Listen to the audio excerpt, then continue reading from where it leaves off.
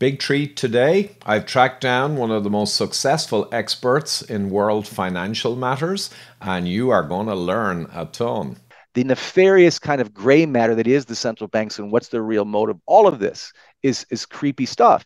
And none of us know all the answers from Davos to the BIS really knows who's the trigger pullers and what their ultimate motives are, but they're generally not for the mass majority of people. The vast majority of people are the plankton. They are the plankton for these banking whales, as I've said many times. And so prepare yourself. You want to prepare by speculating and taking risks. You want to prepare by owning gold. You want to prepare by trying to try Bitcoin or whatever. That's up to each of you to get informed. Hey all, welcome to the home of sound science and no misinformation. And today I'm going to do something a little different. I'm going to get into the world of finances. So you may find it very helpful to know the macroeconomy and what's going on in the world and where it may be going in terms of personal choices, but no financial advice, of course. Today I have Matthew Piepenburg, who is an incredibly expert guest, and he's been on many of the shows in the financial world, and I've been stunned by his knowledge and even more so his judgment. So great to see you, Matthew, in person. Well, thanks, Ivor. I'm really happy to talk with you and go into some of these themes and hopefully make some sense out of the insane right now. Yeah. Yeah, it's kind of been nuts in many ways, but today we'll just talk about the financial world nutsness. And I thought we'd start off maybe if you just gave a brief background. I know you have multiple languages, you've been in Europe, America, Stanford originally. Maybe just give an overview of your kind of career to date briefly. Sure. Yeah, I'm a strange American in the sense that I'm as American as apple pie. Grew up in the Midwest, played baseball, with the cornfields behind the infield and you know, but yet came from the Midwest, which has a very German influence and a German kind of town. Everyone in my school yearbook seemed to have a German last name. And through baseball, I was able to get some scholarships out to the East Coast and go to some fancy schools. Um, Brown and then at University of Michigan for law school and a master's at Harvard. So I studied the Constitution, I studied philosophy, I studied economics, I studied markets, I studied the laws and the values of our founding fathers. I studied sound money. A lot of those things that I studied, I kind of had to reevaluate in the last 15 or so years. But in the interim, I came from a German family. As I went to school in Germany, I worked at a German bank during the summers, married a beautiful French woman, raised my kids in France. So I'm an American with a German background, working in Zurich, living in France, and speaking in certain contexts in French too. But basically, I consider myself an American expat living overseas right now. And but with a very global understanding, not just intellectually or theoretically, but the zeitgeist of being on the streets, from London to Zurich to Paris, certainly now, and Bordeaux or Frankfurt. There's a lot that's different and unique about each of these places, from Washington to Barcelona, but there's a lot that's very similar. And it's fascinating to get a kind of a voyeur's view of that from a personal perspective, but clearly on a financial perspective too. I get to see what people are thinking on the ground, and I get to talk to some fancy people who are making policies, good or bad, and I get to talk to really interesting, clever investors who have their own opinions. And between that whole mix, that whole vermischung, melange, whatever you want to call it, I've derived some pretty strong convictions on what's working and not working and what needs to be understood for everyone, whether they're in financial markets or not. I think it can be understood if a little bit of common sense, a little bit of effort, it can be understood.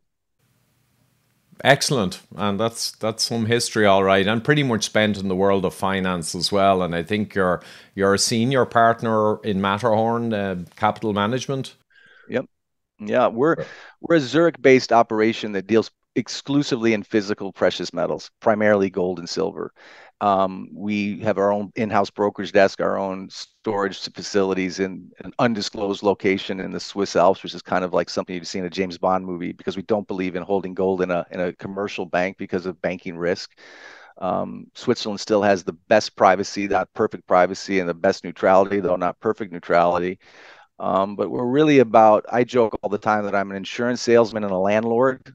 I sell insurance, which is gold, because it's insurance against fiat money that's losing its purchasing power. And we can talk about why and how that's the case.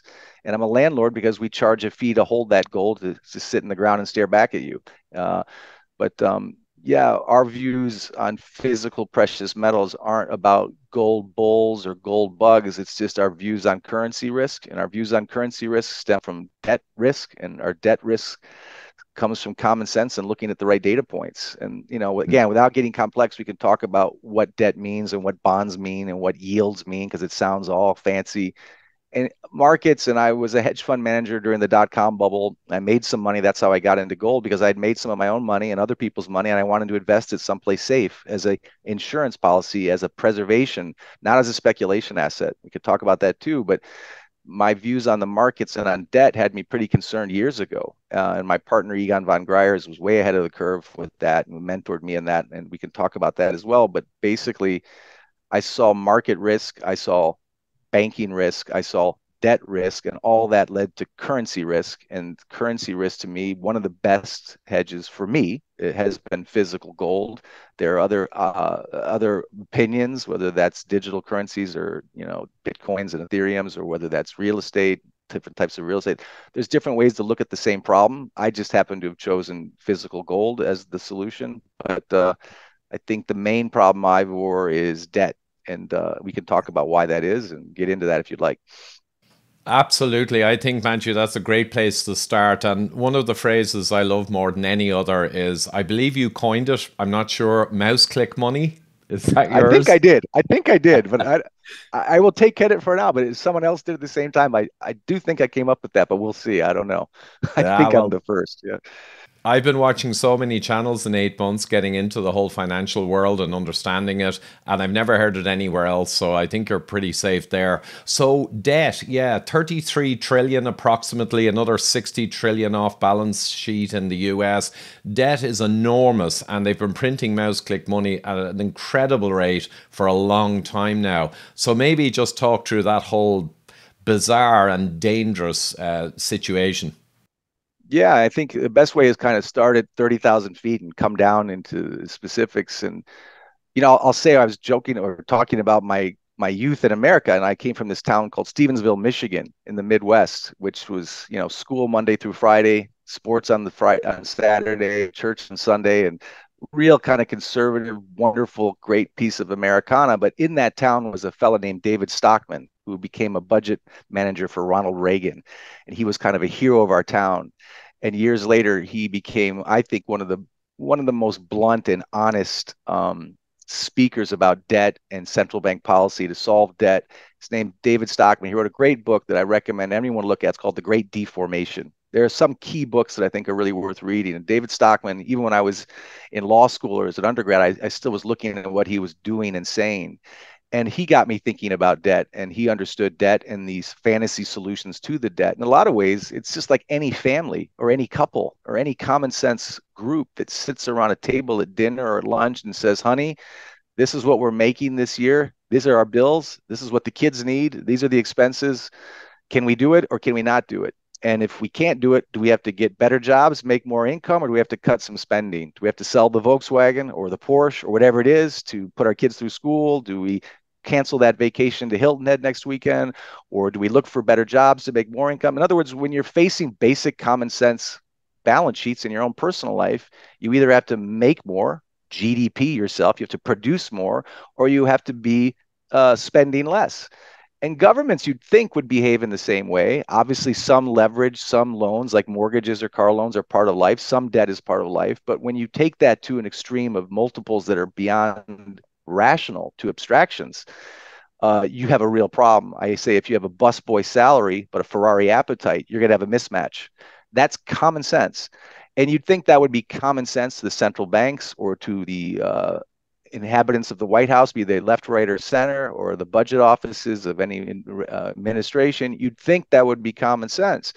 But the simple truth is, when you're a government and you're a president or a senator that wants to get reelected, you need to spend more. You need to have more money available to buy votes, buy popularity, buy a good print, so to speak, in the economy. You can fake it by going into debt. And Stockman years ago saw this long before COVID or Putin became the excuse for our inflation or our debt problems. He said our country's going into debt at rapid speed. 32, 33 trillion is an abstraction. you have to understand that when Volcker was our Fed chair and not Powell, public debt was under 900 billion. Now we're at 33 trillion. That's a massive amount of debt in a short period of time. But our income, our productivity hasn't grown at the same pace. Whether you measure that by GDP or you measure it by even tax receipts, it's down year over year. So our country, like a family, has a busboy salary but a Ferrari appetite. And the debt levels that we're at now are extraordinary. And where it gets weird is when you talk about, well, how does a government get to that much debt? Well, usually because it's to stay elected or to stay popular. And how do we pay for that debt? Well, we, like anyone else, we issue IOUs. Those are called U.S. Treasuries, and the world buys those. But lately, the world's buying less of those because we have so many of them that no one trusts our IOUs. Just like you wouldn't keep lending to a friend who's constantly borrowing and never paying you back, or paying you back at a level that's below what you would need to beat inflation. But the other trick, the most astounding trick, is the Federal Reserve. And again, this is very simple, but if your country's in debt and there's a lot of IOUs out there that no one wants, well, how do you pay for that debt, or how do you cover that debt? Well, you can literally mouse click that money at a place called the Eccles Building on Constitutional Ave at the Federal Reserve. There's a lot of things that are problematic with the Federal Reserve. First, it's neither federal nor reserve. It's an independent private bank. It's not part of the government. It's on Constitution Ave in Washington, D.C., although our Constitution doesn't actually allow a private bank to control the printing or coinage of our money. So there's a lot of problems with the central bank. There's another great book called The Creature from Jekyll Island by Edward Griffin. It's a classic. Again, you have to read it to believe it. And I won't get into all the permutations and kind of Tom Clancy-like mechanizations behind the central bank, but it's a beast. It's literally a creature. But that central bank has a machine, literally like a computer, like a laptop. It's not a money printer. It doesn't actually print dollars and bills out in the basement. You just mouse click. You need a couple more dollars, just mouse click them. And again, if you or I or your family had a machine in the basement where you could go downstairs, log on, your checking account says you have $1,000, but you say, you know what, I'd like a few more zeros on that checking account. Let's make it 100,000. Let's make it 1 million. Let's make it 10 million. And you could do that legally, expand your money supply legally to cover your debts. You'd be a genius. But that's actually against the law. It's counterfeit. But that's exactly what our central bank does. It literally mouse clicks zeros when it needs more money to pay for its own debt.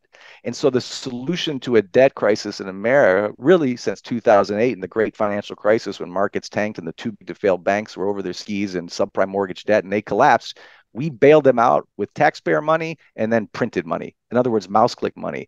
The Fed just expanded its balance sheet and the money supply at extreme levels. So they solved a debt crisis with more debt paid for by money literally created out of thin air. And again, that's a gross simplification of our central bank system in the US, but it's the same with the Bank of Japan, which has done that on steroids. It's the same with the European Central Bank. It's the same with the Bank of England. It is an independent private bank that creates money out of thin air to cover the debt of its sovereign host. And so it's inherently inflationary if it's overused. It's inherently deformative if it's overused because it distorts everything in the markets. When we had the great financial crisis of 2008 and banks were collapsing and markets were collapsing, when we had the great crisis and the COVID crisis of 2020, when markets were tanking by 36% and would have gone to the ocean's floor, we literally printed trillions of dollars in a matter of months after 2020. And certainly in 2008, we printed trillions since then to effectively buy back prosperity, buy back the markets, buy back bond support, buy back indirectly through the shadow banking to buy back the stock market. Because if you can buy back the bonds, that keeps the bond market alive. If you buy back the US IOUs, that keeps the bond market alive. If you buy back those IOUs, that keeps their yields from getting too high.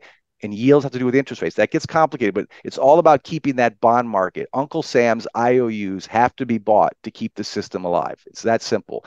And the only one buying them, the primary party buying them now, is our central bank, which again isn't a government agency. It isn't really part of our government, but it's effectively the fourth branch of government because we have the judicial and the executive and the legislative, but we have the Fed, which is the fourth branch of government. And it prints money out of nowhere to pay for our own debt.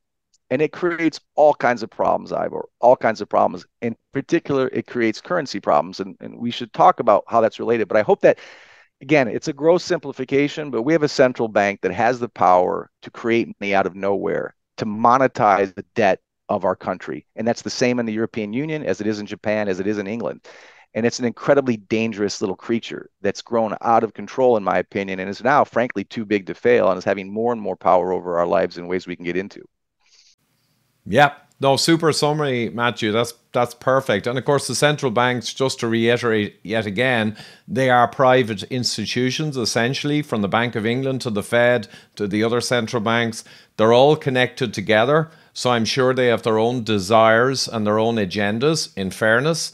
And they probably keep the governments, their hosts, happy to a point, but also probably pursue their own kind of desires also. Yeah. Well, Henry Kissinger said it, you control the money, you control the world. And who controls the money? The central banks. And Henry Kissinger's got his fingerprints all over all kinds of things. It's important to go back to a watershed moments in American history. It certainly is the watershed moment of 1913 when the Fed was signed into law by a very reluctant Woodrow Wilson under tremendous pressure from this cabal of powerful private bankers. But you go to 1971, you see the politics of debt and the politics of the central banks and the politics of gold. So we'll go back to 1971. That's a classic watershed moment. It ties together a lot of these themes of gold, debt, politicians, currencies. But in 1971, you had Richard Nixon, who, like every politician, his main motive was to get reelected. But in 1971, Nixon was looking down the barrel of some bad economic data. He needed to stimulate the economy to get elected.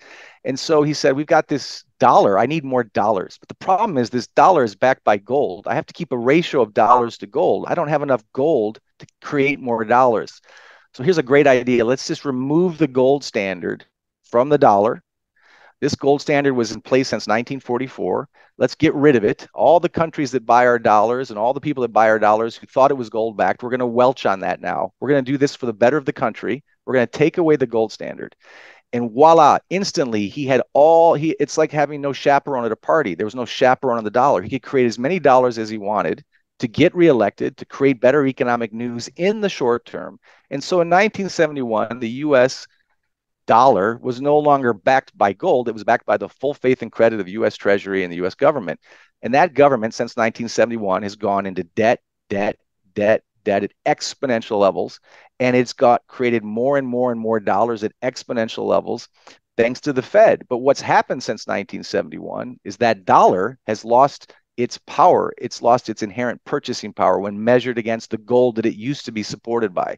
So if you look at a chart, and I can send you one of the US dollar since 1971, it's lost 98% of its purchasing power when measured against a real asset like gold. So when you take away that gold chaperone in 1971, you basically have unlimited ability to create money and to inflate your currency and buy really, really good times until that currency becomes so debased and so inflated that it has less and less power. I joke it's like having a glass of red wine. I live near Bordeaux. If I take a really good glass of Margaux and add buckets of water to that glass of wine, it's going to dilute the taste of that wine, while adding buckets of central bank created money to the money supply through the Fed dilutes the power of that dollar. It just takes a lot more time. And we're hitting that road now. So 1971 was a major watershed.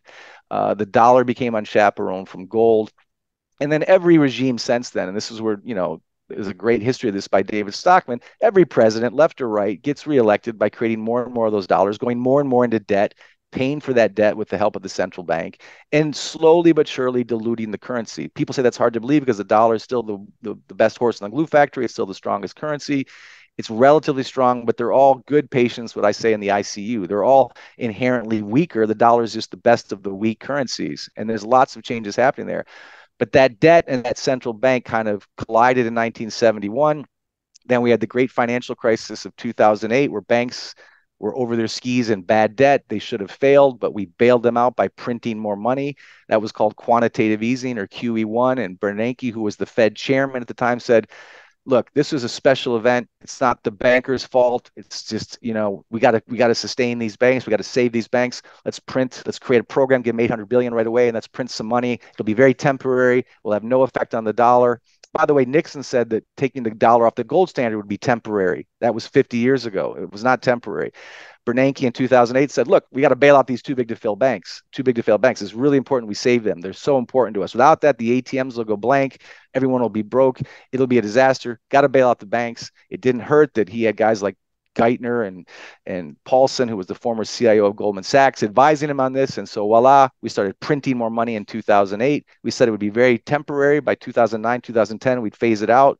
Then we had QE2, QE4, QE3, Operation Twist, unlimited QE. In other words, that desire to walk down in the basement and print more money to cover your expenses became an addiction. And so we were printing and printing trillions and trillions of more dollars to support those markets, to bail out those banks. Again, this is a high simplification. We went from 1971 to 2008 to a big, every time there's a crisis, print money. We'll pay for it with, we'll create some IOUs, we'll print some money to pay for them. Everything will be fine. It won't have an impact on our currency. It'll only make markets better. Yes, when you're printing trillions of dollars, putting that back into the system, and it's complicated, but it goes back into the system. It creates massive asset bubbles. The rise of the bubble post 2008 to today is extraordinary. It's important to remember, though, that 10% of the US population benefited from the 90% of that wealth. So in other words, those massive inflation in stocks and bonds created the greatest wealth inequality in our history. That's not by accident. Guys like Bernanke, who won a Nobel Prize, or Powell, say that Fed policy doesn't affect social policy or social. It's absolutely untrue. When you are supporting credit markets and bond markets with money printed out of thin air through policies called quantitative easing, 1, 2, 3, 4, Operation Twist, unlimited QE, you create asset bubbles. And you create bubbles in the credit markets and in the stock markets. The beneficiaries of those are a small minority of Americans. It's the same thing in Europe, and it's the same thing in England. It's the same thing in Japan. A small minority benefits. So not only does the Federal Reserve fake it by printing money to cover debts that are getting bigger and bigger, they create wealth inequality, which creates social unrest. And so the Fed is far more important than just a supporter of our bond market, our sovereign bond market. It has ramifications in our social and political lives as well. But again, now, if you fast forward to 2023, where we are today, our debt is simply too big. It's too big, but we need more money. Our deficits are getting bigger. We're giving out more and more IOUs, but Europeans and foreigners are buying less and less of our IOUs. And so we have to print even more money.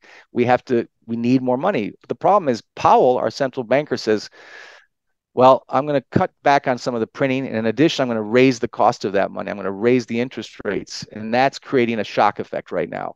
Because if foreigners aren't buying it, who's going to buy it? And my argument is there's no doubt at the end of the day, Fed, and again, because I know some of your audience is different about hawkish and dovish or tightening and ease. I don't want to use complex words. At the end of the day, I think Powell will be forced to print more money, mouse click more money at some point, because he needs it to buy our bonds, which no one else is buying. There are counter theories to that, but I think that's inevitable. We're also heading into a recession, so we need to print money to get growth in a recession. We're also competing with China with trade, so we need to weaken the Chinese yuan by weakening. We need to weaken the U.S. dollar to compete with the yuan in its trade. So there's a lot of reasons I think we're going to get a weaker dollar in the future. It may go up in the interim, but I think we're going to print trillions more to cover our deficits. We're going to print trillions more to get growth in a recession, and we're going to debase our dollar more and more because we have to sustain our debt. And what all that means to your viewers is when you're debasing the currency, when you're diluting the value of that wine, when you're adding water to your currency or your wine, you're weakening it. So it means the money you're making at whatever job you're doing has less and less force behind it. So that is an invisible tax. Again, I'm trying to cover a lot of history, a lot of thoughts, but mouse click money, currency debasement, and debt are all connected. If that's making some sense to you, Ivor, right now, I want to make sure that makes sense.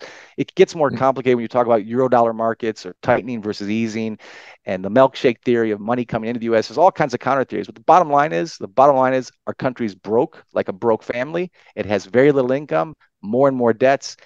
And unlike a broke family, our country can go down in the basement and create money whenever it wants. You and I can't do that. Your viewers can't do that. So we're going to suffer the sins of our central bankers and our politicians who put us into debt and debased our currency to pay for that debt. Yeah, no, that's it. Clear as crystal. And I think even for the layperson, and that's the idea. So the layperson now will know from how you described it that the debt has gone off the map. That we're heading for even more debasement, that cash is kind of trash. So any money they have on deposit, obviously with inflation being really high and debasement accelerating probably in the next while, that's not a great place to be. But then if you look at, well, what about pensions and the stock market? You know, the stock market should, in the light of this macroeconomic reality of everything that's happening in the world, you'd expect the S&P 500 to be kind of continually falling or maybe go off a cliff for a while and recorrect. But I stayed out of the market the last year and a half, which was great for a while. And now I'm watching it with this slight FOMO, fear of missing out. And I'm hearing that it may melt up for several months, but it's irrational really, and then come down hard. So without financial advice, what's your thoughts on all of this and what's going on with respect to the S&P and the Nasdaq, and they're nudging up now? Look, this is a great question. I mean, this was something, again, that David Stockman talked about decades ago and years ago. And he talked about this is the deformation of what happens when you have a central bank that's supporting markets by creating liquidity, by printing money, by supporting the bond markets. Because if the bond markets are safe, the stock markets go higher and higher. And every time we have a drawdown or a recession, not even a recession, just a correction, a 10% correction or a 20% drawdown, the Fed will immediately print more money to support those markets. I'm simplifying, but that's what happens. So it's created this moral hazard that Stockman warned about years ago and is still happening today, that the Fed has your back. We call it the Fed put, or it's like this great big airbag that since 2008, 2009, every time the markets go up, there's a little Trump, the print goes back up again. Even 2020 with this great COVID crisis, major fall, print trillions of dollars, markets go back up. Nothing from 9/11 to COVID crisis to wars overseas to political assassinations to fractured society can keep the stock market down as long as the Fed is creating liquidity. And so, to your point, this fear of missing out, if you were questioning the Fed or disillusioned by the Fed or cynical about how dangerous the Fed policy is, it doesn't change the fact that markets go up and to the right if the Fed's printing. If the Fed is creating money and keeping rates low, that means the cost of debt is low. That means there's leverage and there's more and more rising markets. And people are saying, like right now, there's this melt up. Don't want to miss it. The problem is, and I've been saying this, I've been bearish for years, and I've missed out on some of those melt ups. But I should admit that in 2000, 1998, 1999, 2000, I was in the dot-com bubble, did extremely well on an IPO. I've never been ashamed to admit it. It was dumb luck. It wasn't intelligence. It was a bubble. I got out of that and made a lot of money, and my partner did as well. But we were not smart. We were not chasing good value, good stocks, good balance. We were riding a wave. We were riding a wave. We were riding a bubble. I was smart enough to get out of that bubble, to recognize it as a bubble. But bubbles can make you rich. They can also destroy you overnight. They can. And the question I have, so I'm not here to poo-poo speculation or to mock the FOMO, the fear of missing out, to mock the psychology of markets, especially when you're younger. You want to get in, you want to take your chances, but keep it, again, simple, stupid. You buy at lows and you sell at tops. It's the most obvious lesson that our grandparents have taught us, our fathers have taught us. No one does it. No one does it. And the Nikkei, it crashed in 89. That was almost, God, how many years ago, 1989? That is still not recovered its highs. Still not recovered because everyone was afraid of missing out on that bubble, but it tanked and it didn't V-shape right up. But because of the Fed, every time we've had a market correction, it goes back up. So investors think, look, I'm going to just invest. I'm going to chase this market because even if it goes down, it's going to go back up. And that's what your classic 60-40 portfolio, registered investment advisor consensus think. I will tell you, look, invest. The markets always go up. They average 8% a year. That's what Jeremy Siegel said. Just get in the markets. When they go down, don't worry, they'll bounce back up. The Fed has your back, et cetera, et cetera. So I understand the desire to chase a market, even as a market that's at all-time highs or reaching all-time highs, despite all these fundamental problems in the macros with debt levels being ridiculous, with IOUs and treasuries not being loved and central banks supporting them.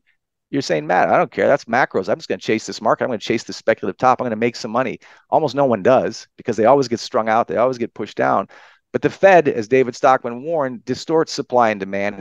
It distorts free market price discovery, and it gives you the sense that you'll be safe there because the Fed has your back. There's this airbag. And what I'm saying now, and it's my opinion, I don't think I'm alone. Ray Dalio, Druckenmuller, other hedge fund managers, not just gold bulls like myself, be very, very careful of making that assumption, especially under the current regime. You can only print for so long before you kill the currency. You can only keep supporting falling markets for so long before you distort the markets.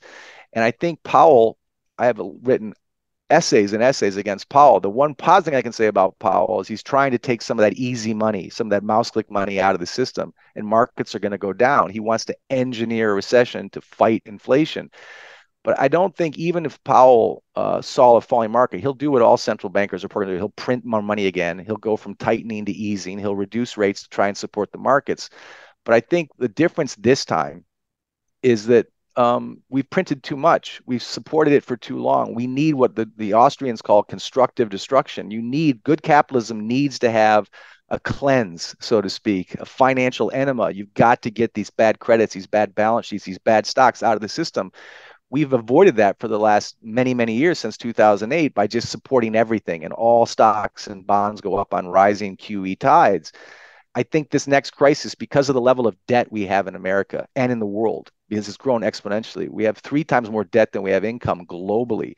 The next time the markets crash, QE won't have the same effect. And the analogy, again, I use analogies because they work when you don't know markets. That's fine. No one has to know everything about markets, but it's like having lots of martinis at a frat party or lots of beer.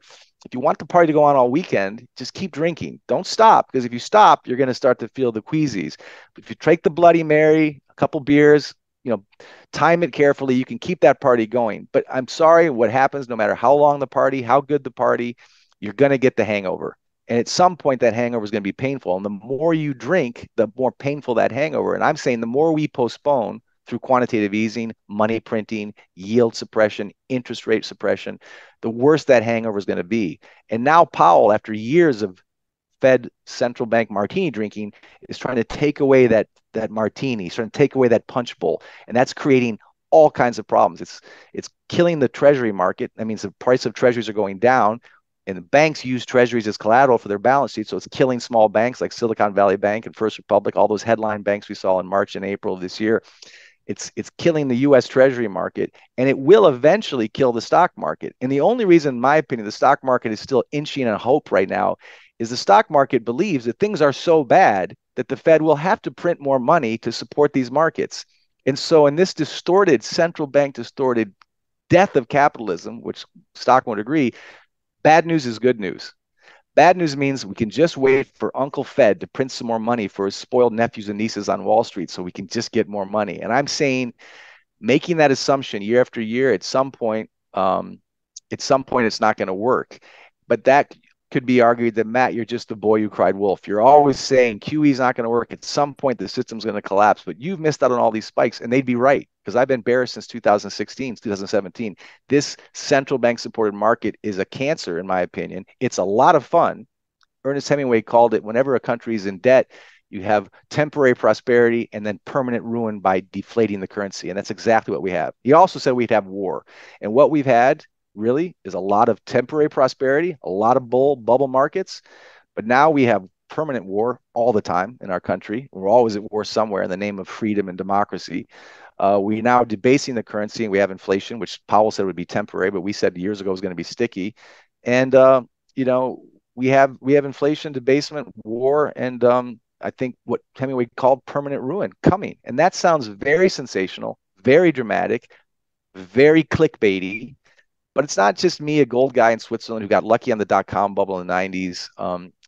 It's very important, blunt speaking, honest hedge fund managers, former bankers, reformed speakers who I think now, even guys like Ray Dalio, who certainly doesn't need the money, is and certainly benefited from a central bank driven equity market, is saying this is bad because the debt is so bad, the currency is so threatened, and our politics are so fractured, and our policies are really cornered, because if Powell continues to raise rates and take away the punch bowl, that kills the economy. Then he beats inflation by killing the economy, but that's like, that's a Pyrrhic victory. Okay, I beat inflation. Like Napoleon wanted to go to Moscow. Okay, he got to Moscow, but his whole army died. So we can beat inflation, we'll destroy our economy. The flip side is we can save the economy and save the bond market by printing more money, and that kills the currency. So it's either the economy or the currency. I hope that makes more sense. It's either the economy or the currency. And throughout history, currency is always the last bubble to pop. It's the last thing to give. And I think that's what's going to happen. We're going to save the system. We could technically print enough money to keep the markets from ever going down. But to do that, we're killing the currency. And that, frankly, is, I think, the end game here. Doesn't sound like it. No one will say it at the Fed. They won't say it at the FOMC, at the Brookings Institute, or Jackson Hole. No one will say it. But the only tool they have left to save this system even more. And that's death by inflation. That's the invisible tax that we're feeling now, And Mm. I'll say one more thing and I'll end it on this theme. This is something I've said over and over. It's a monologue, but when debt gets too big throughout history, from ancient Rome to the French Revolution, to Yugoslavia in the 90s, to Weimar in the 30s, to South America at any given crisis, every debt-soaked nation or empire throughout history, I'm talking throughout history, without exception, debt always leads to a financial crisis, which then leads to a currency crisis, which then leads to social unrest. And from that social unrest, you get extreme political control from the left or the right. And that's the biggest threat of all right now, is that extreme political control when you've got a debt-soaked nation with its back against the wall. To keep that social unrest from just becoming pitchforks, you have to control. And that, I think, is the real symptom of our debt scenario today. We're seeing control in everything from a surveillance society, from Microsoft to Google to Amazon to YouTube to LinkedIn. We're seeing it in the mandates. We're seeing it in the central bank digital currencies. More and more ways to control in the name of national security or your good. That's a very debatable, very complex issue. It can go into a million different directions, but that syllogism from debt to control, and in the interim, inflation and war, is repeated throughout history. And that's not sensational. That's not clickbait. That's what we're actually experiencing. It's not even theoretical, because we're seeing it right now playing out in real time. Whatever your politics, left or right or center, we can't deny that our society is fractured. The pablum from the media is pretty consistent. There's clear censorship, whatever your views on it, whether it's your views on the war, on central bank digital currency, the war in Ukraine, Zelensky good or bad, Putin good or bad. It's a very truncated message. It's a very controlled message. In a society like the West, and the US in particular, I never thought we'd see levels of censorship and control in the name of public security like we're seeing today. Whether it's the Patriot Act, or whether it's central bank digital currency, or the Fed now, or whether it's, hey, this isn't good enough for YouTube. What you just said is not right. In an open society, whether you want to talk about Martians causing COVID, or whether you want to talk about a lab leak causing COVID, in an open society, you should be able to say that. And in an open society, you should be able to be critical of your government or your central bankers without being seen a threat to security. And the fact that we're seeing more and more canceled cultural, historical, scientific theories is a warning sign of that control. And again, you can use the recent pandemic as an example without taking sides. But when you have folks at Great Barrington, thousands of doctors and scientists with one opinion, and then the head of a CDC or the head of a government agency having one opinion, and that government power ignores all those other opinions without any kind of public debate, there's a problem. Again, regardless of your views on the jab or anything else. And that can be true of foreign policy, that can be true of monetary policy, it can be true of health policy. That's a problem. And again, this goes to my other theme here. Debt creates currency destruction. It also creates destruction of certain liberties and freedoms. And this isn't sensational. Look it up. Look at every watershed moment in history, whether it was Lenin, Mao, whether it was Nixon, whether it was going off the dollar sign, whether it was Franco in Spain, Mussolini in Italy, or Hitler in Germany. They all take advantage of inflation to gain power and then take control to solve an inflation problem. And it's fascinating, this relationship between inflation, currency debasement, and political control, which affects all of our daily lives, not just our checking accounts with that invisible tax of inflation. It literally affects our choices, whether it's traveling, arguing, thinking. Whatever your arguments, whatever your views, they should be free. And the fact that they're not, that's a problem. So you see that money and debt and finances and markets are more than just catching tops and bottoms or getting rich quick or taking care of risk. It actually affects our political and social infrastructure in manifold ways. Yeah, for sure, Matthew. And you know what? It may underpin most of the major social change, as many people have commented. The whole COVID overreaction response could have been intimately connected to the whole financial problems we discussed. And again, the central bankers across the world and a lot of other players like the Kissingers of today have huge influence. And this is too big to fail. It's enormous. It's the end of an era. I think Dalio, actually, I didn't know that guy, but he put out an animated 40-minute thing on YouTube, and it's 36 million views very quickly. It's quite good. It shows the repetitive nature as you described. Yeah. And and just circling back then, so people's personal finance in this maelstrom of madness, which is as you describe, the market then, timing wise, timing is always the killer because, as you say, you're a long term bear since 16, and rightly so. But there becomes a point you're correct. So it's very hard to call whether you should get out now. I'm going to stay out for a little while and watch. I'm going to resist the FOMO because the worst thing you can do is get emotional and jump in right at the wrong moment. Yeah, I'd prefer an opportunity cost than that. And I'm going to watch. But like timing, the way the world is going, the CBDCs are quickening now. We can see that the drum beats coming up, which means a crisis will probably be needed to get them through. What's your thoughts on the timing of the curve in the coming 12 months? No, it's an important question, and there's not one right answer because there's different types of No. investors. So it really depends. So I'll try and give three or four answers because it depends on the listener. Some listeners are younger, some are older, some are richer, some are poorer. Some have the ability to take risks, some don't. A lot of what you're saying is true. I mean, I think there's a lot of arguments to be made that the Fed needs for tax receipts to keep the markets alive longer and higher. So don't worry. You could make a similar argument. No, the systems are going to crack under their own debt weight. So wait for the markets to implode and buy at the bottom. As Rothschild said, I hate to quote Rothschild. I think he's awful, but you buy when there's blood in the streets, right? So I want to back up and look at that question from different perspectives. My daughter, for example, is at Goldman Sachs doing pretty well, and they match her 401k. And she asked me for financial advice. I say it's very simple, honey. Just wait for the markets to tank because you're only 28. And when they tank, you'll never know exactly what the bottom is, but you'll know it's near a bottom because we're not close to that right now. She's 28. She has some money. She can wait. She can wait with dry powder on the side, even though there's inflation killing that dry powder. I get it, but she can wait because she's young and she can afford to take some risk and she can wait for blood in the streets. I hate to say it, and then buy at a bottom, a generational opportunity to buy at a bottom. Many will say, but Matt, what if there is no bottom? What if the Fed just keeps that Fed put, that airbag, and we're missing out every day?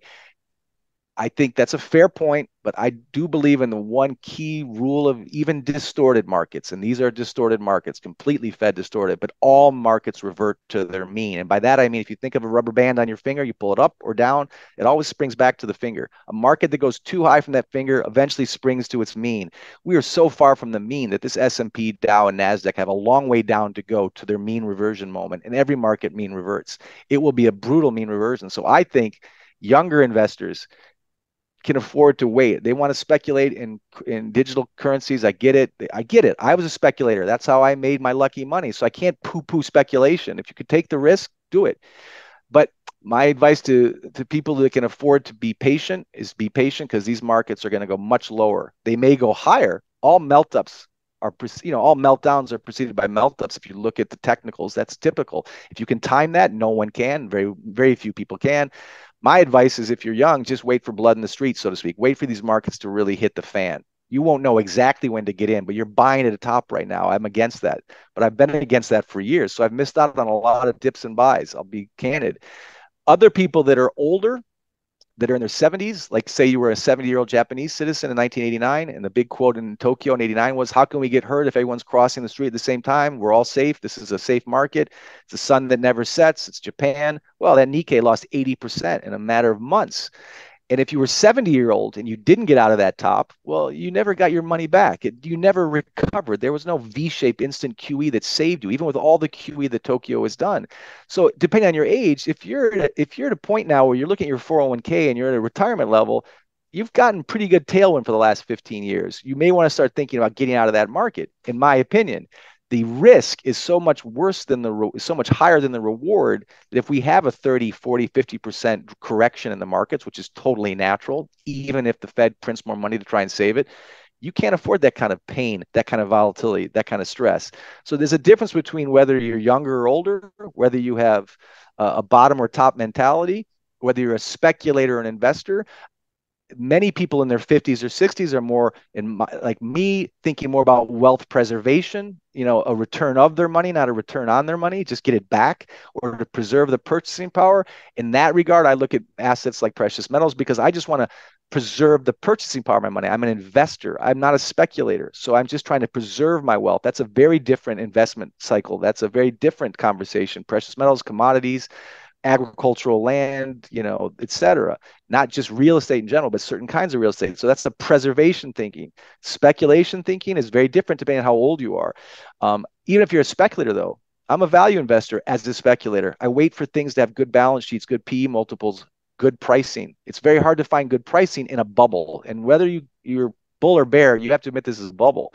The question is, in my opinion, the markets are no longer driven by natural supply and demand, balance sheets, leading indicators. They're driven by Fed policy. And that in and of itself is an aberration. It's appalling that capitalism and speculating and the stock market, the number one signal everyone looks to right now is, what's the Fed going to do? Is it going to raise rates? That means markets go down. Is it going to cut rates? That means market goes up. The Fed decides the market. So you have to front run the Fed. You have to predict Fed policy to be an investor today. Of course, if you're very, very trained technical investor who looks at Keltner bands, Bollinger bands, and DMARC indicators and has stop losses, and you're brokering calling 3 times a day, and you have your own Bloomberg, and you're a professional trader, you can play volatility just on Tesla and make a living. But for most people, they're not that way. And if you're not a professional trader, and I'm not anymore, don't toe dip into that minefield. Use your common sense. We're at a top, not the top maybe, but we're at a top. Can you afford a 30, 40% drawdown? If you can, fine, speculate away. If you can't, take some cash out now, put it in short duration treasuries, get some yield. You're still not going to beat inflation, but it's better than getting a 30, 40% drawdown, which I do see coming. And nobody, including Ray Dalio, myself, Druckenmuller, anyone knows when. Nobody knows. The biggest risks in markets are timing, leverage.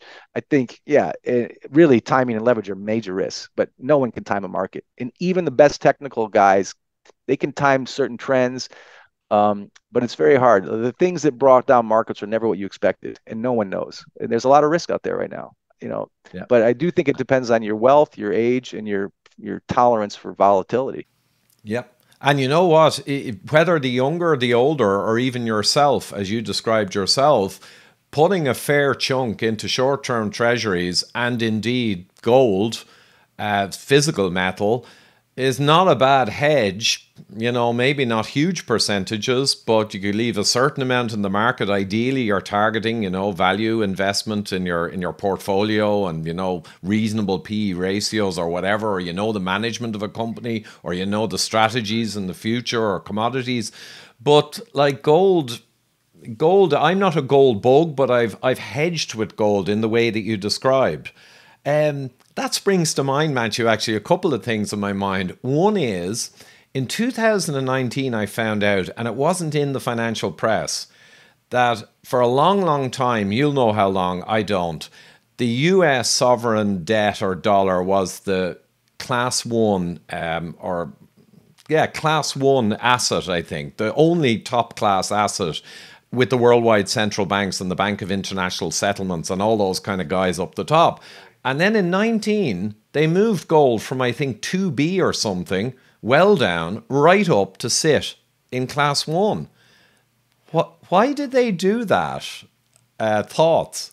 So many things. First of all, finish one question, go to this question on gold, because the one thing I will say about the investments, that 2% or the 2-year or the short duration treasuries, a lot of hedge funds right now are sitting in 2-year treasuries getting some yield on that, not because they're looking for that great yield, although it's better than on the 10 or longer term treasuries. They're sitting there losing money intentionally to inflation because they're waiting for markets to tank. They're just waiting. That's just something to keep in mind. The smart money, a lot of the smart money, and I talk to a lot of hedge fund managers, the smart money is willing to lose a little to inflation right now to wait for an event. And again, they're generational events, but then they come in and buy. So that's just the end of that last segment on what to think about when some of your listeners are thinking, what are the hedge fund guys doing? A lot of them are sitting on short duration treasuries, waiting for a market to puke to buy low, not at the total bottom, but to buy lower than this. To your other question about the US dollar and gold and tier one status and the Bank of International Settlements and these different Basel Accords and new rules and repricing gold or recalibrating gold, I think without getting all the complexity, it's very simple. Somewhere in the last few years, and certainly right now, what we're seeing in the last year is central banks are buying more gold and dumping more dollars. And that's just, keep it simple, stupid. The big banks of the world, especially as you go east in the BRICS countries, are getting rid of treasuries And that means they're getting rid of dollars. They're getting rid of Uncle Sam's IOUs because Uncle Sam has been at that bar stool for too long. His bar tab has gotten too big and nobody wants his IOUs. So they're repricing the dollar, they're rethinking the dollar in Uncle Sam's treasury, and they're rethinking gold. And it's not a coincidence that as they're dumping treasuries, they're buying gold because they're thinking 3 or 4 moves ahead. The fun is no longer going to be in the markets or in the dollar. The reality is going to be in real assets with real purchasing power. And again, I have a bias. I'm a gold executive in Zurich. It's not just a bias, it's a conviction, but I could be selling my book, and that's, you got to disclose that. But I do believe this. But what I'm saying is, it's like, again, trying to keep this simple. Think of the story we all know of the Three Little Pigs. It's an American parable or fable about there's two pigs that have so much fun. They're building their house out of straw, and the other one's building his house out of mud, and they're going out partying every night, and they're having a great time. They're playing the markets, they're playing the nightclubs, dating the right girls, whatever. Those two pigs are having a great time with their little straw and mud house. And there's this boring pig who's building his house out of brick because he heard that somewhere there's a big bad wolf coming. And the analogy is, if I build my house out of bricks, when that big bad wolf comes, he can huff and puff, but he won't blow my house down. And in a way, speculation right now at a market top is like being that little piggy with the straw house or the mud house, that temporary prosperity that Hemingway talked about, that euphoria, where, hey, man, markets are up, Fed has our back, this is our time to speculate. I'm going to be that little pig with the straw house. It's going to have fun. And what I'm saying is, I do believe, it's my opinion, like Ray Dalio's opinion and David Stockman's opinion, and God knows how many others out there. There's so many on those Kitcos and those wealthions that agree that big bad wolf is coming. It's called a debt crisis. It's called a currency crisis. And the pig who has the house made out of bricks is going to beat the big bad wolf. The other little piggies with the straw houses, with those risk portfolios and those speculative assets, are going to get eaten alive by that big bad wolf, that credit crisis, that crunch. In some ways, you could say Silicon Valley Bank was a pig with a straw house. JP Morgan is a pig with a brick house. It has more gold and it has more deposits. But whether you're JP Morgan or Silicon Valley Bank or a tech millionaire, or you're waiting tables trying to invest in the markets right now, use your common sense. There's more risk coming to you than there is reward. There is a big bad wolf called a credit crisis, a credit contraction, a debt induced event coming. I do not know when it is. Nobody does. The signs are obvious. The shark fins are rising. The central bankers are more and more cornered, more and more desperate. That's why we see more political control. We see more pablum, more phraseology, more platitudes, but really bad math. But I think that big bad wolf is coming. So regardless of what your profile is, I think build your house out of brick. That goes to my argument about gold. Again, I'm a gold guy, not a crypto guy. I'm not going to make fun of cryptos. I think gold is that brick house. It's not going to make you rich overnight. I do think the price of gold will do incredibly well over the many years to come with volatility. Nothing goes straight up. I think gold is an incredibly good asset, even just on price appreciation. But for me and for many others, and we have clients from over 90 countries, and our minimums are very high, so they're pretty smart people. They're just interested in having a brick house when that big bad wolf comes. And to them, that's what gold is. It goes back to my point. Gold is just currency insurance for dying currencies. And I'm a landlord because I charge you rent to keep that gold someplace very safe. And why is that to be someplace very safe? Because the world isn't safe anymore. There's confiscation, there's tax, there's inflation, there's splintered politics. There's a lot of reasons to be worried about keeping that gold under your mattress, which is normally what I would do, but I wouldn't do it today. It's too dangerous. And so there's a lot of reasons to think like the pig with the brick house versus the pig with the straw house. But I have to admit, I was the pig with the straw house. It paid well in the late 90s during the dot-com bubble. It made me money, but I had to think more like a pig with a brick house once you have some money than a pig with a straw house when you're trying to make money. So I get that there's different types of listeners thinking different types of things. I don't make fun of speculators. I just warn them of the risk. They should know the risk. That's why they're speculators. But if you're an investor, you look for value. There's very little value at a market top. If you're older and you're looking for preservation, you look for real assets that have infinite duration and a limited supply, and that's precious metals. And believe me, the number of sophisticated investors we see from all over the world who otherwise know stocks and bonds or even cryptos are putting a lot of money into physical gold right now. It just is what it is. Now, we could all be wrong, but I don't think it's a coincidence that even central banks are stacking gold, not Bitcoin. And again, it's not to make fun of Bitcoin. I'd love to see my Bitcoin friends make even more money. All power to it, because the intellectual argument behind Bitcoin is it's an alternative to fiat money, which I despise because it's backed by nothing.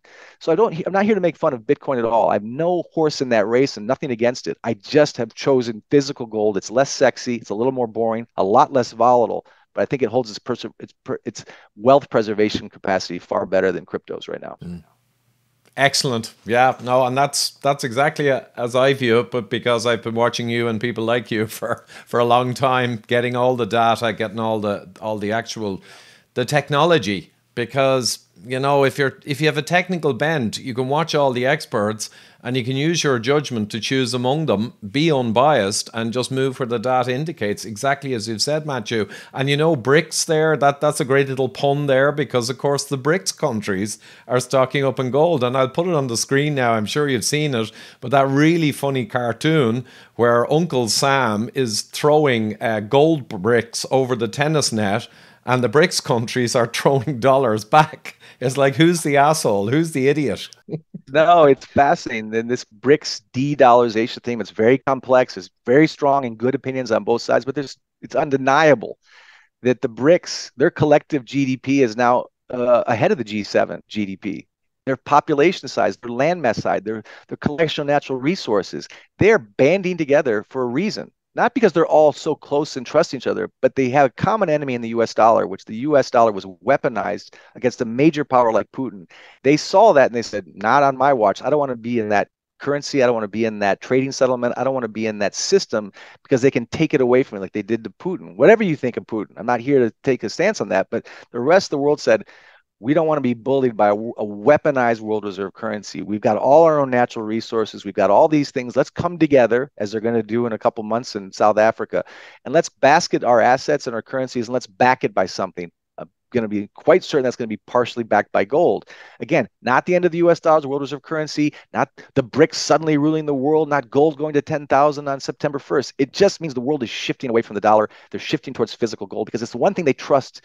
The Indians and the rupee don't trust the real and the Brazilians. They certainly trust gold somewhere in the middle. And that's the simple fact of the matter. And the Russians, their finance ministers, Glasiev, Babokov, they're coming up with settlements that are backed by gold. Not because they're gold bugs, because that's the only thing that people trust. It's the only other countries trust, because they don't trust Uncle Sam anymore. We're a long way away from Iwo Jima and the flag and those wonderful images of Babe Ruth. And I love America. I love the cornfields outside my baseball diamond. I love growing up in Michigan. It's not the same country I grew up in 40 years ago. It just isn't. We're broke. We're a broke family. We are a broke family with a lot of great nostalgia. I think America can still be a great country. It still is a great country, but we're broke. And we're going to have to suffer some austerity, some market shifts, some debasement in our currency, some temporary ruin, hopefully not permanent ruin, as Hemingway said. But we have to be realistic about that. That's not being anti-American or pro-Swiss or pro-European. The same things are happening in Europe too. The same trends, the debt, the debasement of the currency, the dishonesty from our politicians, the nefarious kind of gray matter that is the central banks and what's their real motive. All of this is creepy stuff. And none of us know all the answers, from Davos to the BIS really knows who's the trigger pullers and what their ultimate motives are. But they're generally not for the mass majority of people. The vast majority of people are the plankton. They are the plankton for these banking whales, as I've said many times. And so prepare yourself. You want to prepare by speculating, taking risks. You want to prepare by owning gold. You want to prepare by trying to try Bitcoin or whatever. That's up to each of you to get informed. Definitely don't just take my opinion. I've always said, question everything I say, question everything Dalio says, Druckenmiller, whether you're watching Wealthy on a Kitco, get different views. I have a strong bias. I think it's an informed bias, and that's what makes my opinion somewhat valuable, but it's still an opinion. It's a conviction. But I find more and more people that I know in the hedge fund space, in the precious metal space, in the commodity space, we all have pretty much the same opinions right now. In our consensus contrarian think tank world, we're all pretty much seeing the same things. We're seeing the slow decline of the dollar.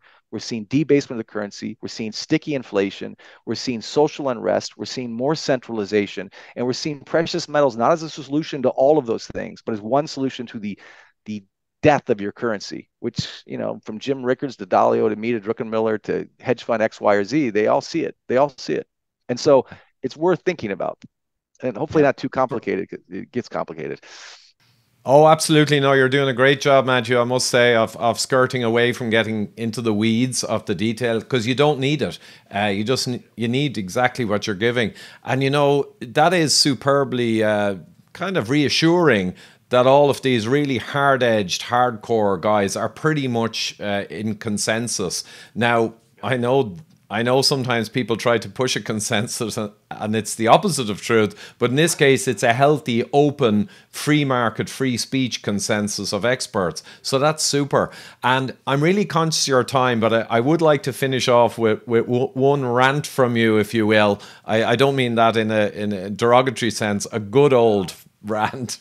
And that's on the CBDCs, the central bank digital currencies, because my view and recent interview with Professor Werner and others, and I'm guessing yourself broadly, this is a central bank jump for power and control, and it's very sinister. So maybe just riff on that. No, your interview with Werner was fascinating, by the way. It was excellent, and he's a fascinating individual. I'd love to meet him separately. Central bank digital currency, in a nutshell, is a Trojan horse. It's a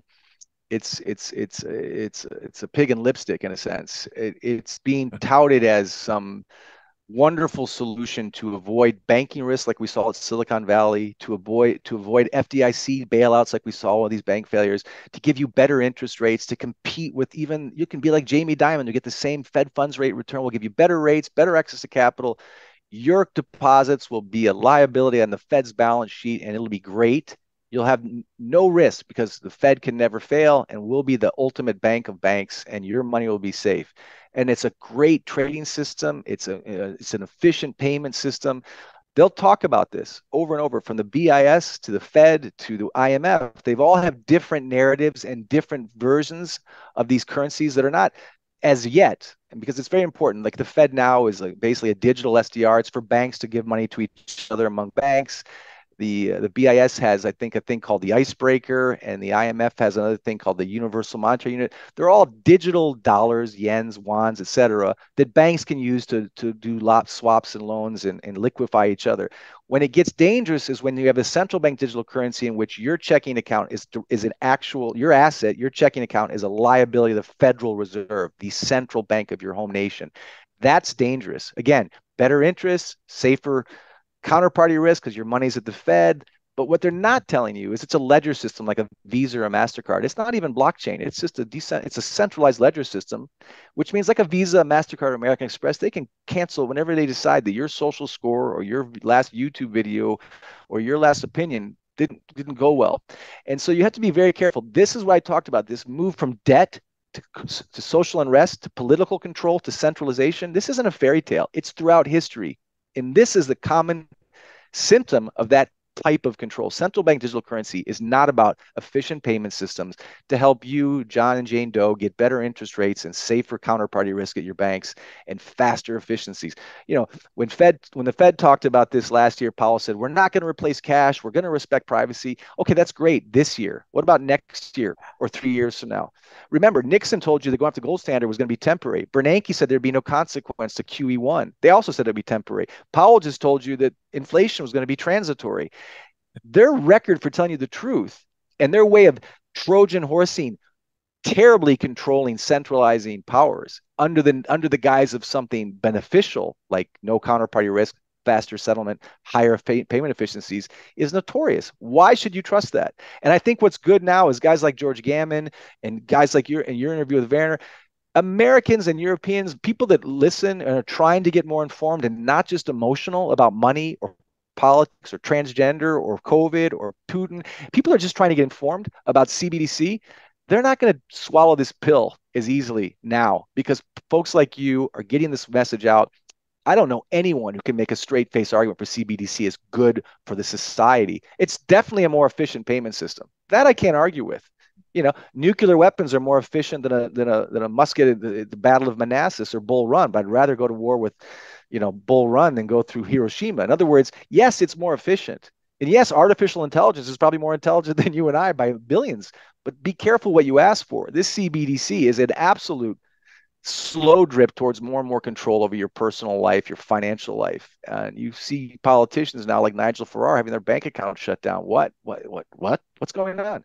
But that'll be a lot easier in a centralized world where everything you do, like your Visa card, is on the balance sheet of a central bank that is not part of our government. It's a private bank that has more control over your lives than your Congress.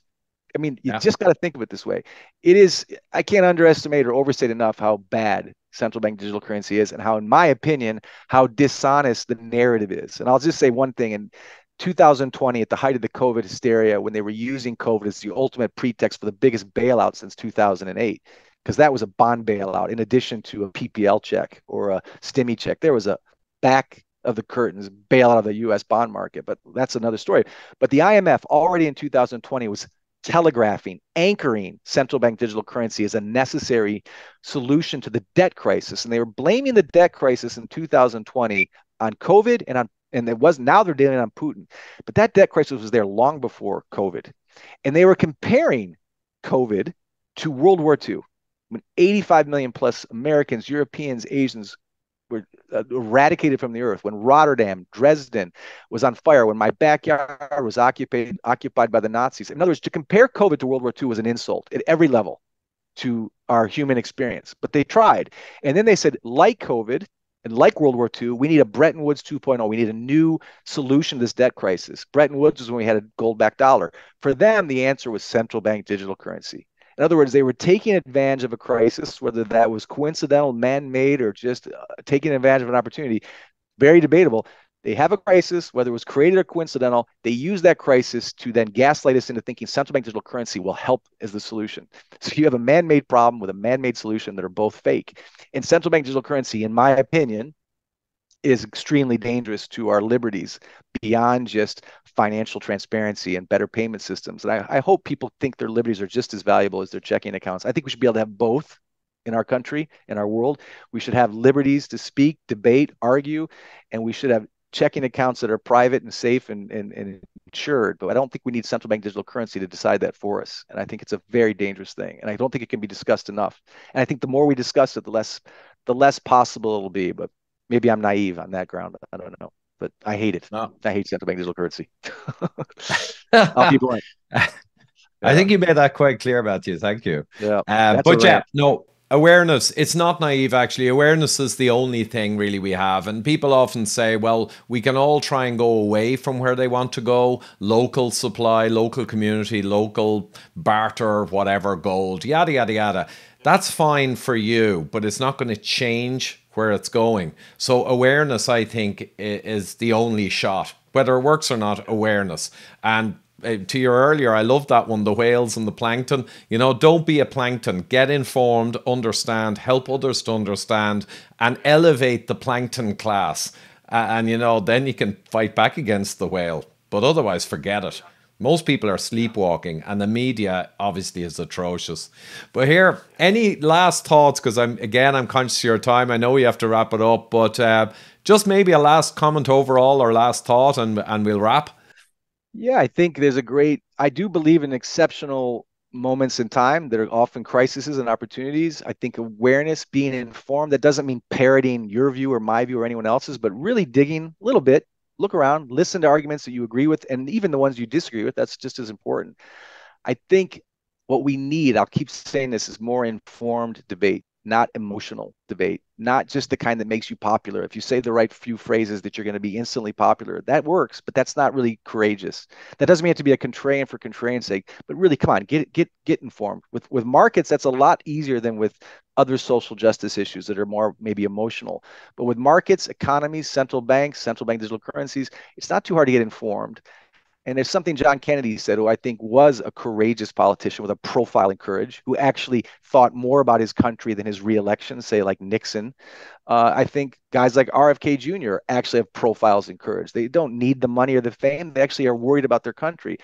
But as Kennedy said years ago, there's something immoral about abandoning your own judgment. And I think people need to create their own judgment by informing that judgment. And if you do that for yourself, it'll help you stay sane in these insane times, whether they're market, whether it's politics, geopolitics, BRICS versus the non-BRICS, Putin versus Zelensky, Powell versus us. Get more informed and trust your own judgment. Don't trust mine. My judgment is based on a lot of bias, but a lot of books and a lot of experience, but it's just one opinion. But get informed and trust your own judgment. That's my final rant or advice on this theme. That is just perfect. Matthew Piepenburg, this has been an absolute pleasure. I love finishing with the Kennedys. I have a huge admiration for that clan. I may have an Great. Irish bias, You might but have an Irish bias, yeah. maybe just a little, but no. Um, principled, principled and ethical. That's nowadays that seems to be gone. We need to bring it back. So thanks so much, Matthew, and we'll circle back again maybe in a while and see how it's going. Great, Ivor. It was real pleasure talking with you today. I hope and trust that you found that informative and indeed entertaining. Matthew is a treasure. But it's really important to understand the macroeconomic situation and scenario out there at the moment and to better inform yourself as to the decisions you make for you and your family in terms of financial planning, etc. And as always, huge thanks to my Patreon and PayPal supporters. You guys are what enables me to keep getting out the message, get excellent guests, excellent experts, and counter, and this is so important, counter the misinformation and disinformation that's coming from our legacy media and so many biased corporate outlets. So thanks so much, guys, and anyone else who can hop on board my Patreon. I do monthly Zoom calls and vlogs depending on the tier level, and also PayPal donations, really, really appreciated. And let's keep getting the plankton. No derogatory sense there, but let's keep getting the people informed. And as Matthew says, we're being treated like plankton. Let's get informed, let's share the knowledge, and let's rise up a little against the various deviants and devious people who are trying to make our world a worse place to be. Thank you.